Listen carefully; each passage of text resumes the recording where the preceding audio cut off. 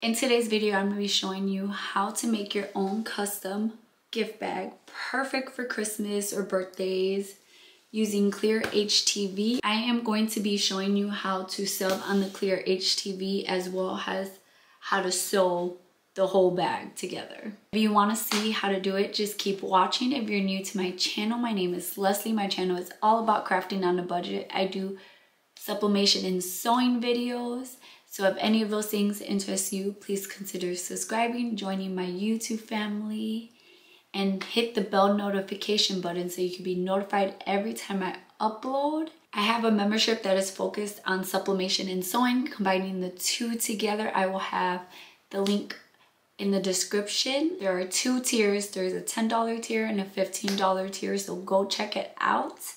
And let's jump into this video. So for this project, you're gonna need 2 pieces of outer main fabric, and these are going to be cut to 17 by 18 and a half. I'm using duck canvas for mine. This is what duck canvas looks like. I got mine at Hobby Lobby. It's just like that nice, almost burlap looking fabric, which I really like for these. If you're using duck canvas, you want to finish off your edges because it frays really badly.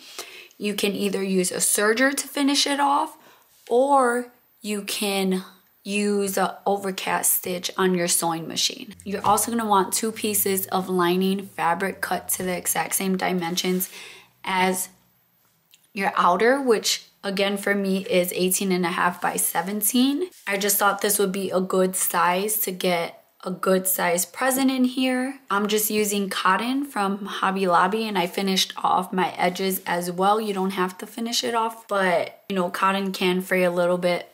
So I just wanted to finish off my edges. So again, 2 pieces of lining and 2 pieces of your main outer fabric. You're going to need some ribbon or a drawstring, whatever you decide to use. I will be using this ribbon that's actually from Dollar Tree. Like, this was a good find. It was 25 yards for $1.25, and it's good ribbon. I got it in a few colors. If you're using ribbon, you want to have a lighter to melt your edge so that it does not fray. This is also from Dollar Tree. You're going to want some pins or clips. I prefer clips, but you can use pins if you want to. You're gonna need some clear HTV, some butcher paper, and then your design on sublimation paper, as well as a heat press and your sewing machine. You're also gonna need some heat tape, a ruler. I recommend like the 6.5 by 24 rulers, a marking tool, a bodkin or a safety pin, and a chopstick or something to poke out your corners. So for your design, all you're gonna have to do is have your PNG and then create an offset that is a little bit bigger than your PNG. The size of your offset is completely up to you. If you need to, you can hide all the contours so that it can be one solid shape, and that will be your cut layer, and that's gonna be your clear HTV layer. Then we're just gonna press make it. I take off bleed. I always press for it to use the printer system dialog. I'm printing on my sawgrass, so I'm just gonna do it like I always do it. I'm gonna drag for the best outcome, and then I'm just gonna enter my settings. For substrate, I'm doing heat transfer vinyl, and then I am printing and making sure that that is mirrored. Then just going to go into Cricut Design Space to cut out my clear HTV using the everyday iron-on setting. We're gonna start off by cutting our clear HTV. So we're gonna get our Cricut mat, and then we're going to, you don't have to use a strong grip mat, that's just what I'm gonna use. And you want that shiny side to be down. So again, the mat side should be facing up, and we're gonna cut this on our Cricut. Okay, now we have our design printed. You can cut this on your Cricut like you cut your HTV. I kind of don't find the point in doing that. I know some people do. All I'm gonna do is I'm gonna trim around it, making sure that I don't keep these registration marks. And then with our HTV, we're just gonna weed it. You're just gonna take your weeding tool, poke one corner, lift it up, and just pull all of it out. Just like that. So now you'll have your HTV, and they should be, your HTV will be a little bit bigger than your paper, but you'll have this. Again, make sure that your design is mirrored. Now we're gonna take our outside fabric, just one of them, unless you're doing double, like you can do one on the front and back. I'm just doing one on the front. Make sure you got the right side of your fabric. You can use a lint roller if you want and just take off any possible lints that will kind of hinder your HTV from sticking to it. And then you're gonna find your placement for your HTV. So mine kind of already has a fold in the middle, so I'm gonna use that. You can take your HTV and take the carrier sheet and kind of line up your design. You don't wanna line up the carrier sheet because then you're not gonna actually get the middle, but line up the edges of your design and then just kind of crease the carrier sheet right. And then you'll have like a little line to kind of go off of.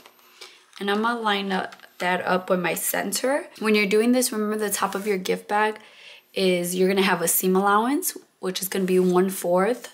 Or if you wanna do a bigger seam allowance, you can. I'm gonna do a 1/4 seam allowance. And then you're gonna have your casing for your ribbon. So you don't wanna start too up high.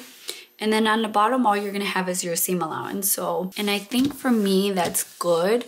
You don't have to, but you can get some heat tape. You can tape that down if you don't want it to shift on the weight. There, you don't need a lot of heat tape if you're gonna tape this down because your carrier sheet is sticky. So now we can take this to our heat press. So I'm gonna put a butcher paper down to cover my mat. I'm gonna bring over my fabric with my HTV. I'm actually gonna take a Teflon sheet and put that on, well, you know what? I'm just gonna take a piece of butcher paper because I have it here and put that on top. I have my heat press at 385. Check your HTV's time and temp, your clear HTV, but I'm just gonna do 385 for about 5 seconds just to tack it down.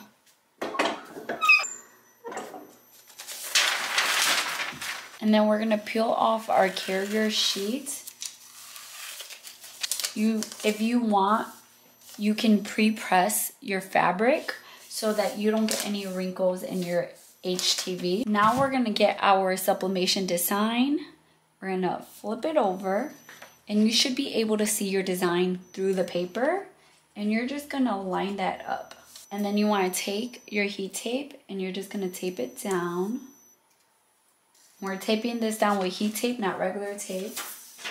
And then you're gonna take your butcher paper and you're gonna press for the regular time that you would with sublimation, 60 seconds.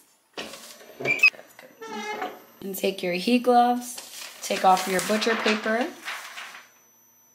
and then slowly start lifting your sublimation paper, just like that. Your sublimation paper should look faded. That's how you'll know you have good ink release. And you see the texture of my fabric on there. And it pressed really nicely. This is how my design looks.